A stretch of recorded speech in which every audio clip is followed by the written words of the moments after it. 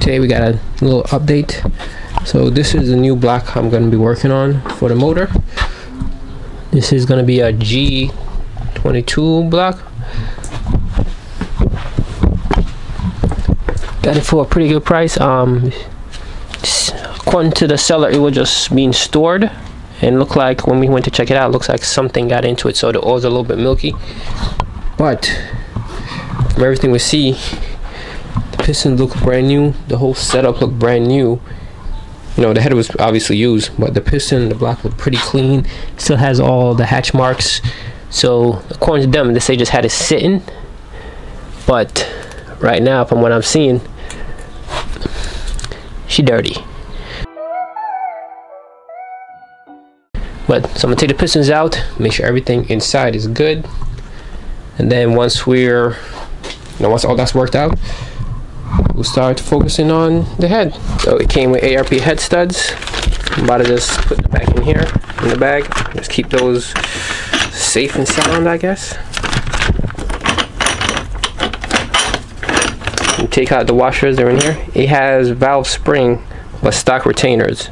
So I may upgrade to the titanium retainers once I figure out exactly what the setup is on this head. So it's basically a semi-built head and a built bottom end. So we're gonna dig into it, see what's going on.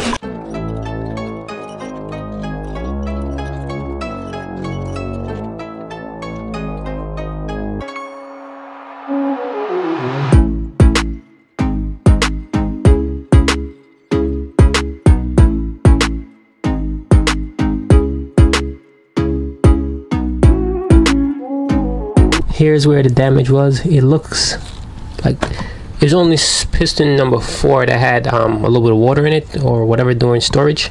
So that's the issue that we are running into. So now I just gotta clean that out. This is brand new, this is brand new. Like everything was bolted down. So I don't know. They obviously they cleaned it before they put it on, but when it was during storage, this just happened. So I gotta fix all of that. And most importantly, these are the plugs. These look. So here's the pistons. Everything looks fairly decent for just being sit. Everything is basically clean. The pistons are clean. The cylinder head chambers are clean.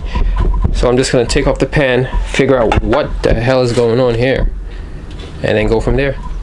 Right now, we're about to take off the oil pan and see if this really is a good deal or I'm gonna have issues.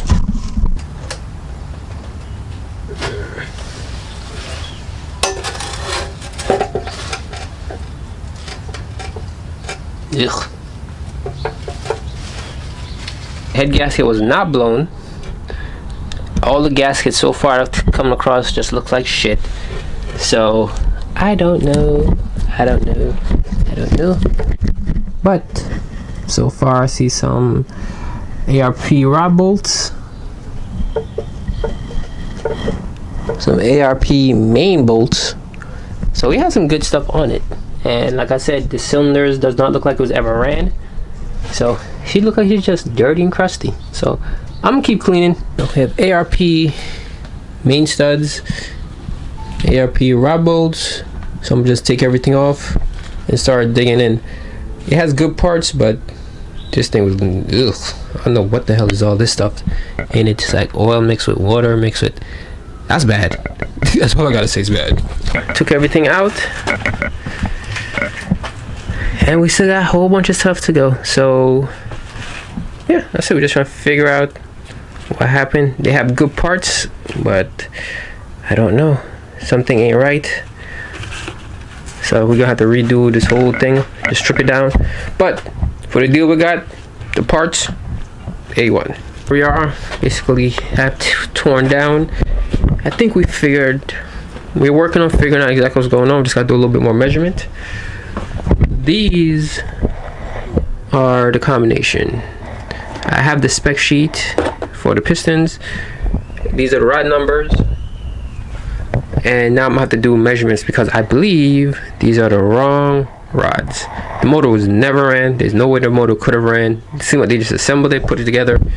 Everything seemed brand new, except for, see right there, the little scuff mark. to check which piston that is and inspect the crank, make sure everything was good. But it seemed as if that was the issue. It's the wrong rod. Either it was too long, too short, or whatever. It was just too tight, but it did not spin freely. So that's where we are. I'm gonna work on those, see if I could clean everything up. So that's the next stage. Just gonna start cleaning everything at this point. It is a mess, I'll give you that, but we'll clean everything up, go from there and see what happens. So we took the whole crank apart, took everything down, the motor is down to bare essential. Next we're gonna clean the head, so I have to figure out the best way to do that. And that's the engine block. Just have it soaking. Not sure if you can hear that. Just trying to get all the grease off because that block is dirty. So clean that up.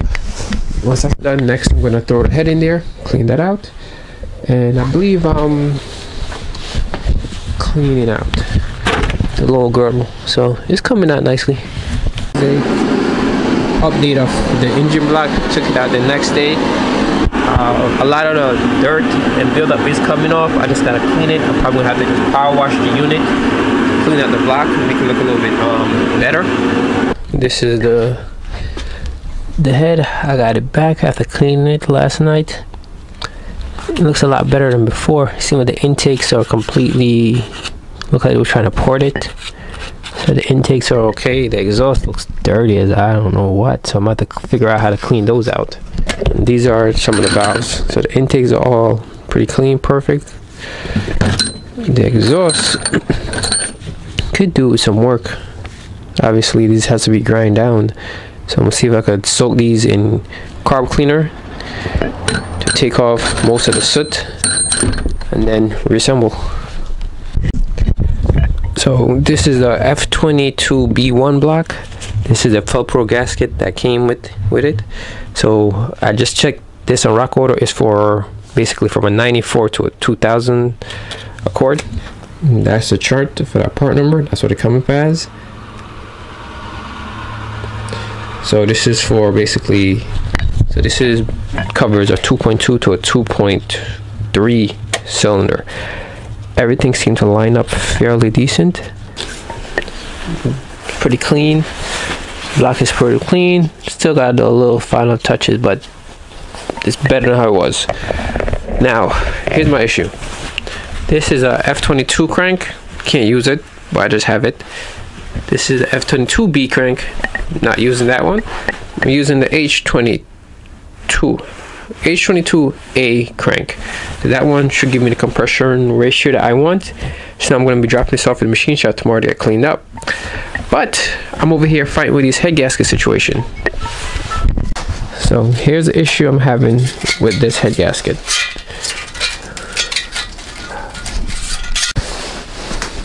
So with the head gasket onto the H22 head, this is a F20B head gasket. So this is from the 92 F22 one. Okay. So yes, I know everyone's saying I should use the F23. So I just want to show you something. This is more or less how it is when it's on, lined up right here. This looks very, very like it's going to leak out through the corners right here because it's not even covered. It's barely covering. Okay, so that's with F22. This one is F23.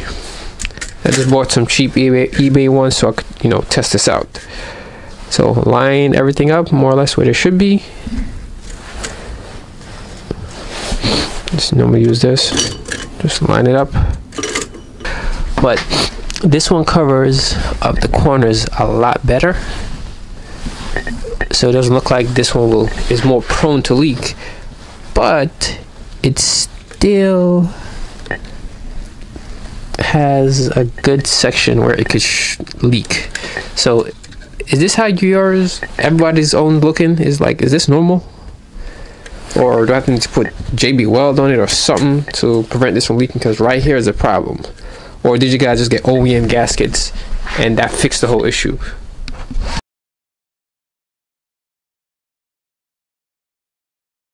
So I'm just testing to make sure the crank fits in there, and it does. 55, spin freely, not hitting anything. I'm waiting for the rods to come in. I'm probably gonna drop the crank off tomorrow to get cleaned up and polished. Quick video. This is off quick, just showing you basically how everything fits. This is a Honda F23 head gasket. So compared to the aftermarket ones, it does cover up a significant portion right here. So that's why they recommend getting the OEM ones. So this covers up a lot more. So when you put it on, it doesn't leak. I will put a little bit of Honda Bond here at the end anyway, just as a precaution, and I might even be just drumming out this area right here a little bit to give a little bit more flow into the block. Same around right here, just have a little bit more easy flow in. But this should be the correct head gasket you need. Tell me pretty lies, look me in the face, tell me that you love me, even if it's fake.